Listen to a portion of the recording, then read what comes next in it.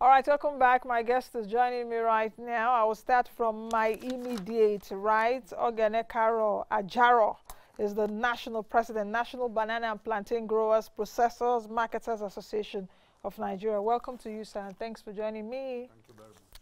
Dr. Austine Maduka is the national president, Community Allied Farmers Association of Nigeria. Welcome to the show, too. Thank you, Nancy, for being here. So I'm talking about commodities today. For those that watch my program, this program, at least every single working day, Monday to Friday. I know people work Saturday and Sunday too. But from Monday to Friday, they will know, of course, we have a market analysis segment where I take a look at commodities, even agricultural commodities, apart from metal commodities. And I'm very high on exposing or enlightening Nigerians, especially even the government, that there's so much potential and so much good we can get from other commodities apart from crude oil, cocoa, cotton, even palm oil, cassava. And most of these commodities, we are the biggest producers in the world. But we are not, harnessing, we're just producers for mount, as it were. But let me start with you, Dr. Maduka. Just give me a brief background because you are involved. This is your field, actually. So just talk to me about what's been happening so far. Thank you, Nancy, for this opportunity. I want to thank Nigerians and want to also thank the President for appointing one of us to be the Minister of Agriculture.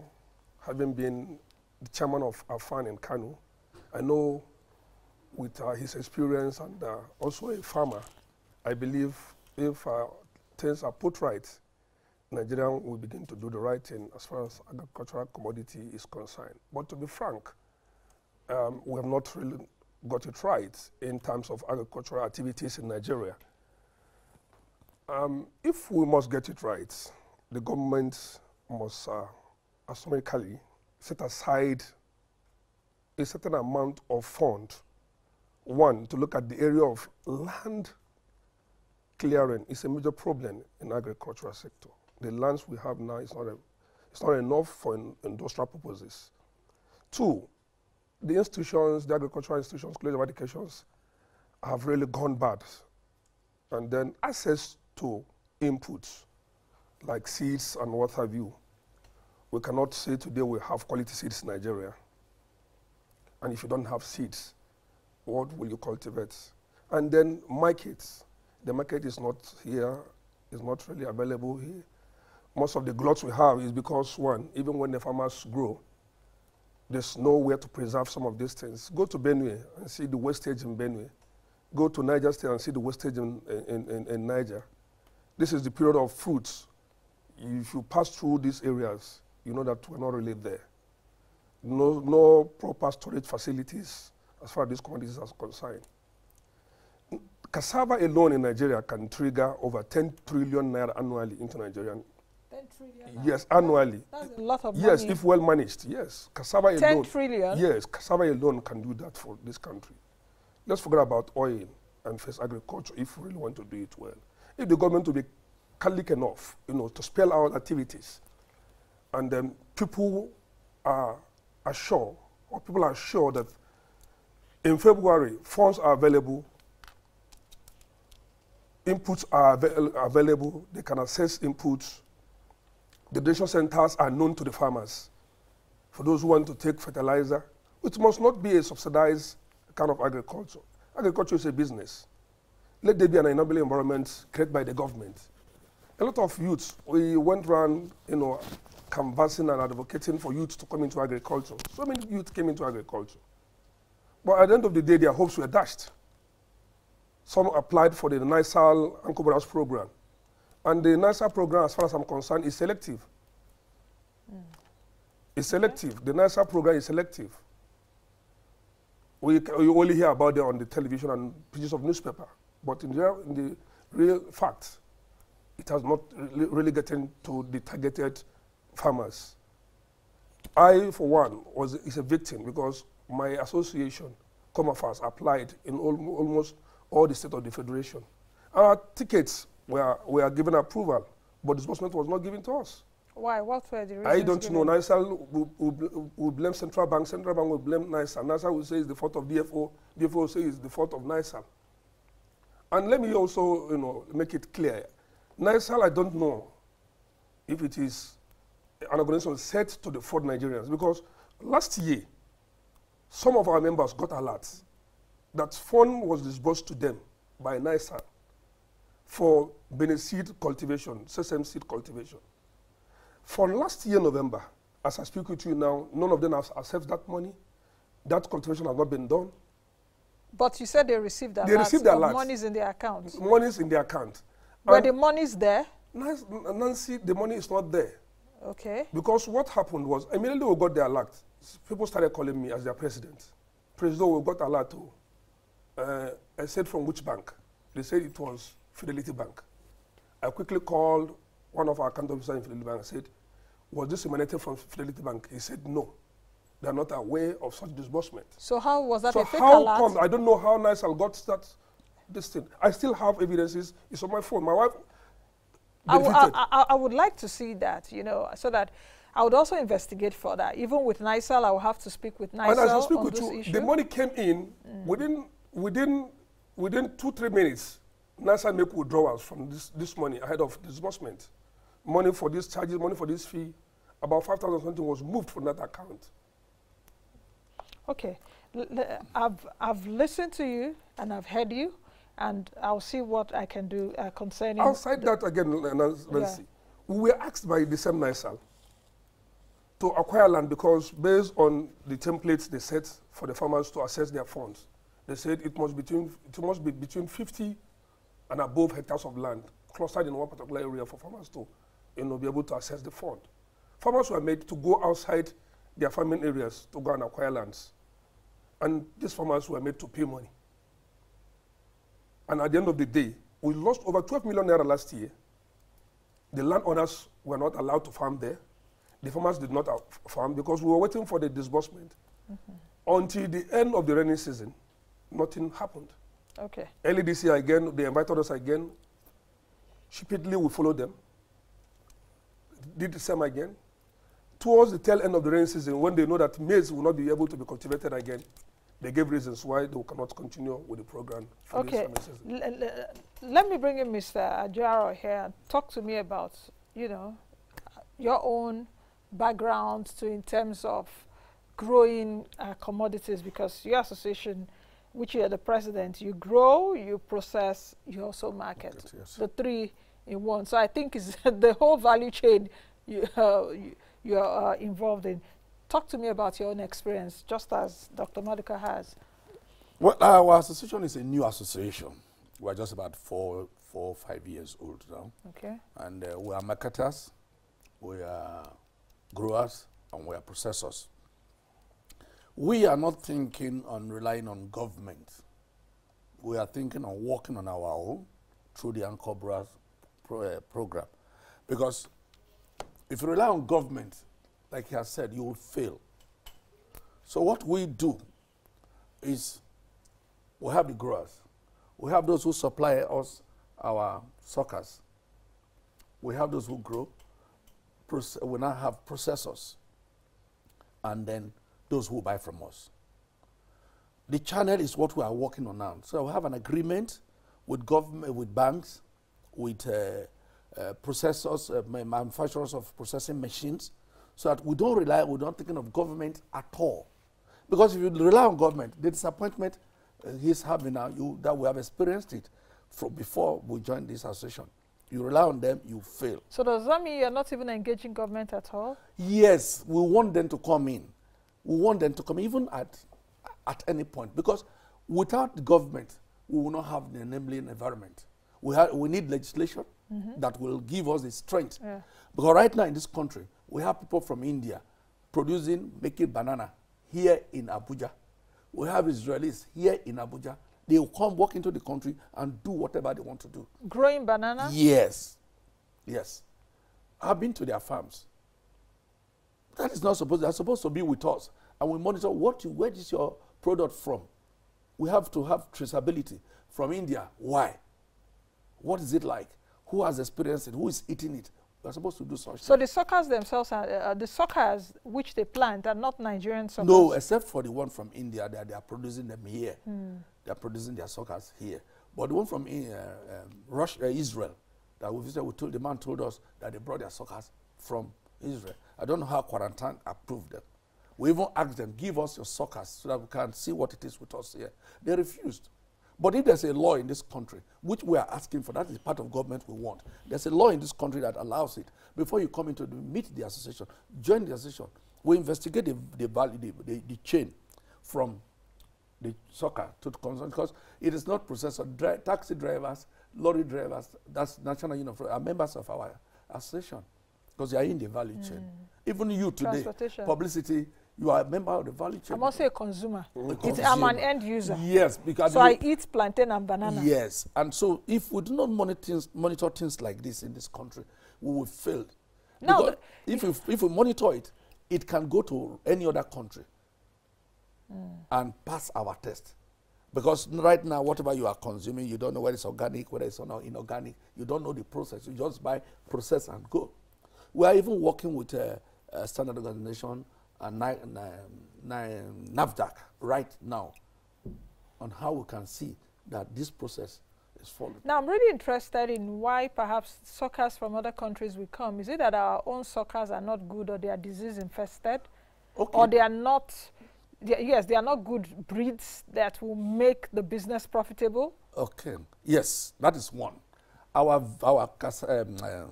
banana here in Nigeria are dwarf.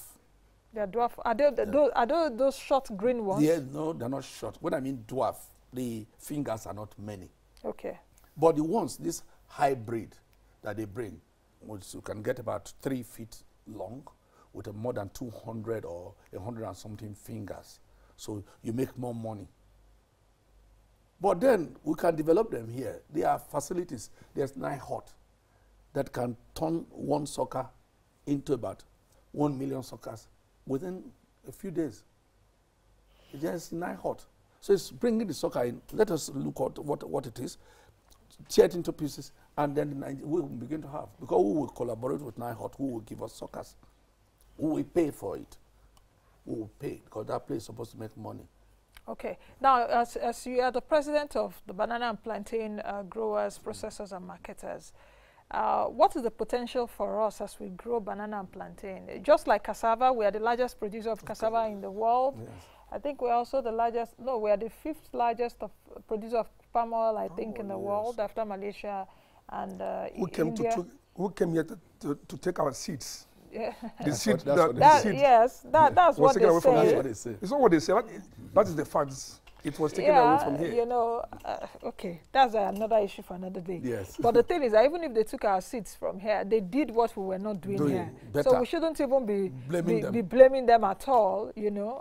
But anyway, it's still part of what we're talking about. So what is the, yes, potential? Are we number 1, number 2, number 3, number 4, or 5 in the world? I would like to know. No. On the list, we are not. In Nigeria, in Africa, even, we are not in the list. Really? So yes. Most of the banana and plantain we eat here... We produce a lot, but it's not enough for our consumption. So does that mean we have a lot of imported... Yes, Cameroon was bringing, but we have been able to stop that now. Okay. They were bringing some from Cameroon because of the Nigerian... yes, we can come in anytime, bring in anything and taking anything away from this country. But we've been able to monitor. So now you don't even see them on the street of Abuja. Yeah, because there was a time I wanted to buy banana, really, and... With stickers on them. Yes, you know, and the man was like, madam, buy this banana, and I imported banana. This one are the good one. And I was like, where did you bring it from? He said, I imported. I said, it's not Nigerian banana. He said, yes, I'm not buying again. I want to eat Nigerian banana. That's exactly what we are saying. You shouldn't buy. You should be able to trace where it is from, who planted it, what are the chemicals involved. And Nigeria, once they most of them are genetically modified. The potentials you are saying, the banana industry is employing more people than the federal government, local government, state government are employing. Really? Yes. Do you have statistics to back that? Good. It's like any other thing in this country. Statistics is difficult to make. Even our population, there's no statistics.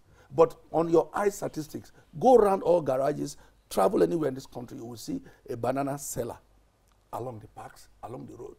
Chips, plantain chips, amala. So many, they are around. And we know that in this country we can make up to 20 billion US dollar from banana annually. Just like you said, 10 trillion naira. Yes, I'm not saying trillion, I'm saying billion. $20 billion. Yes. If you convert it now, it's almost $20 billion. Nigeria's budget is about 23 to 25 billion dollars a year. That's trillion naira. Let me just give you a small example. In 1 hectare of land, you plant good soil. You plant 2,500 suckers. The plantless you planted 2,500. In Abuja here, if you drive around all the valleys, you see plantain. And we have been able to go around and see that a minimum of 15 hectares. And one banana will cost minimum of 1,500. Do your mathematics. 1,500 times 2,500 times 15. That's harnessing what you have in Abuja here alone. Then if you have 15 hectares for only Abuja, and you let's take 300 to 500 hectares per state. How much is that? Now, the pseudo stem is used for jeans. It's used for paper. It's used for so many things. We have been able to now work with one Asian country, a company that is now in Delta State, that will use the pseudo stem. Yeah, because Delta State is huge on plantain. Yes, it's not it's not even #1 there. Oh, okay. We have Bayelsa, we have Ondo. Because they have this plantain they call Bendel plantain. Yeah. Yes, they call them. But now this pseudo stem, 3 feet big, because normal plantain will be about 7 feet plus. So you have 2 pseudo stems from there, and you sell 1 pseudo stem for 4,000. Add all that. So your banana, the leaves is sold. The dry leaves are sold. So for a plant of maybe you sell at 7,500 naira for 1 plant and 2,500 for 1 hectare.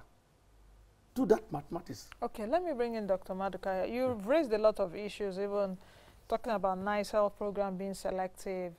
I want to ask a question concerning that. Have you approached as an association, did you approach Nice Health with your complaints?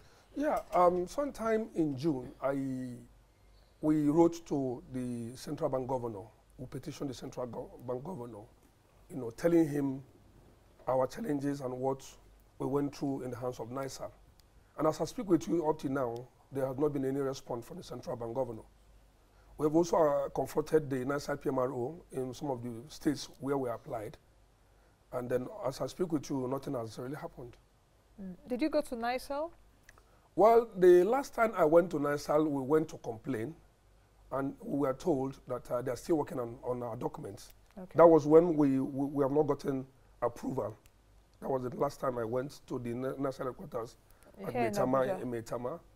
But that day, I think I met with one of the senior officers there who told us, who asked somebody to go and look for our file, and then he went there and said, the ticket of COMAFAS just came in not few hours ago, but they're going to handle that. Okay. And later we were called that our approval has been given to our tickets, that the farmers should come for capturing. And we announced to our members to go for capturing, and which they did. So many of them went for the capturing, they were captured, and a document was asked, they were asked to sign a document in the course of the documentation, which stated in that document that they have collected inputs such as fertilizer, herbicides, and what have you, waiting for the money to be given to them. So to my greatest surprise, after the farmers have signed collection, without even collecting anything, NISAL called and said that the disbursement will not continue again. Okay. Okay, I just wanted you to expatiate so that when I get back to NISAL, I would definitely lay this complaint. But let's move ahead. Do you think that commodities as a whole, all the agriculture, let me put it this way, agricultural commodities are receiving desired attention? Well, to be frank, we are not there yet. even with all this diversification of Nigeria's economy, all the talk around agriculture, the CBN, for example, would begin even to intervene. Of course, it's talked about cotton, which is a commodity. It's talked about palm oil and, you know, rice and all of that. Is it that we've not gotten to where we should be? Is the worst over for commodities? The worst is not over. It's not. The worst is not over. We still have a bright future ahead. But to be frank, it is only on papers that those things exist, as far as I'm concerned. The intervention on cotton, the Oghenekoro program on cotton, I was with the cotton president some time ago. We met in a program. He said they have been able to assess the Oghenekoro program through the central bank intervention. But the challenges ahead of us is such in a manner that the banking industry, who are the major players as far as agricultural lending and lending is concerned in Nigeria, have always been a problem as far as commodity association is concerned. Because most of the problems we have is the farmers will be asked to go and open an account. You're asked to bring collateral. And these monies are not being disbursed until when there's no need for the disbursement again, maybe around November, December. Somebody who wants to cultivate maize, wet season maize, you are giving the person money in November. What do you think the person will do with the money? The person will end up spending that money for Christmas celebration or whatever festivity that's around that period. And that has been a challenge.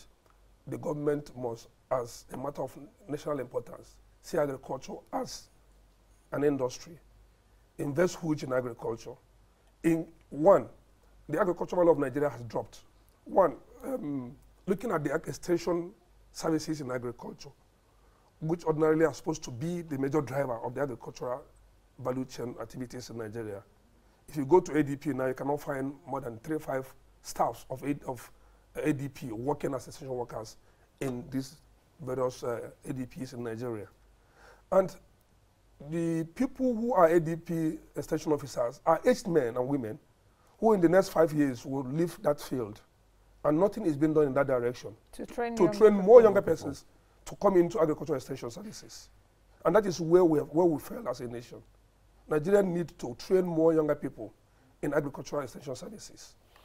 What do you think is the biggest risk facing commodities, that's agricultural commodities advancement in the country? Because I know you've talked about a lot of challenges of even funds, challenges of even research institutions to get more seeds and or more, you know, begin to invent more ways to make the sector better, inputs, markets, preservation, storage, and all of that.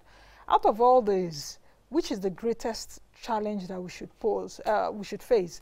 Because some people will say, oh, okay, it's money, but sometimes is money just the answer to the problem? Yeah, so.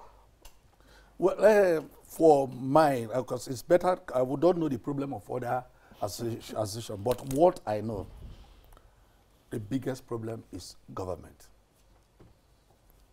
Government should come out with a clear policy of removing his hand from business or farming. They are not the farmers. They make policies on their tables there and bring this policy without informing the commodities associations who are involved in the farming. So if you say government should take off hands. Yes. Because even the agriculture we have right now, in terms of funding, it's government's hands that are into it. Like I told you just now, yes. It's possible for you to remove government. We, three of us here, this is what we want to do. Government, give us the enabling environment. Don't let people intervene. We still have the Minister of Agriculture trying to make sure that science goes ahead to give us development. If government can make policies like what they are doing, allow me to borrow money from bank at a lower percentage to do what I want to do. Because without agriculture, this country will not move. It was the wheel that was driving this country before. Because of oil, they dumped it. So that time, government was doing nothing. It was a farmer that was carrying those granite, yes, and then in the south, the oil palm, it was the farmer, not government. So they should give them, government should remove their hands and then tell us, what do you really want? How do we do these things? What laws do you want us to make you grow? That is what I feel. Because without what I've just told you, if I can access suckers from Mr. A, and I know I will pay him, because you, the consumer, must pay me. And I know the date you give me suckers on the 10th. I know by on the 20th you consume, I will get my money. The middleman is ready, can pay you now, because it's sure your money will come. So we are going to invest among ourselves. The transporter knows you will consume. He knows the date. Like goes from the marketplace to... Today is Friday. Yesterday in market. Cameroon, they moved banana from Cameroon to France. They know it will arrive France on so date. They know the day it will come to the shelf. They know they must buy them. So if government should withdraw, I'm not saying they should totally withdraw, but they should make the policies, make us be able to have friendly policies. Yes. That will enhance anybody that's bringing banana, and there's something many of us very do not quickly know. We have to go. Yes, many people do not know. What you consume could be dangerous, and government is not doing it about it. If I know, as the president of the association, I know where your banana or your plantain is coming from, and you, the consumer, knows, and I'm monitoring which the government is not doing. No government in this country, in this world, will deny your product outside this country. Okay. Dr. Maduka, very quickly as we close, what are your final remarks? I know that we can't finish or we can't exhaust this in one show. On a final note, we also be looking at farmer safety, because a lot of farmers has been killed in the course of this crisis between the farmers and herdsmen. Now, when NISAL or any financial institution is giving loan to farmers, they don't consider the life of the farmer. What they look at is the crop insurance. No, but should they even be concerned about security? There are agencies that should be concerned with security and life. Not about mining. Not about mining the farms now I'm talking about. Okay. In the EOPs, economic of production. Very quickly, I have to go. You have 10 seconds to end. In the economic of production, you will see insurance is covered. Insurance is mentioned in the economic of production, but the safety of the farmer is not there. Okay. So I think they should also look at the farmer's safety. Okay, I think we'll continue another day, but you said something which is very critical, the security of farmers. In fact, this week on Monday, I had a farmer call me from Kaduna that she's not been able to go to the farm in the last few months. She's invested 9 million naira into the farm. She cannot go to the farm. That her neighbor was in fact kidnapped and ransomed with 1.2 million naira, a female farmer who is even a widow. That was on Monday. So I think we really need to take these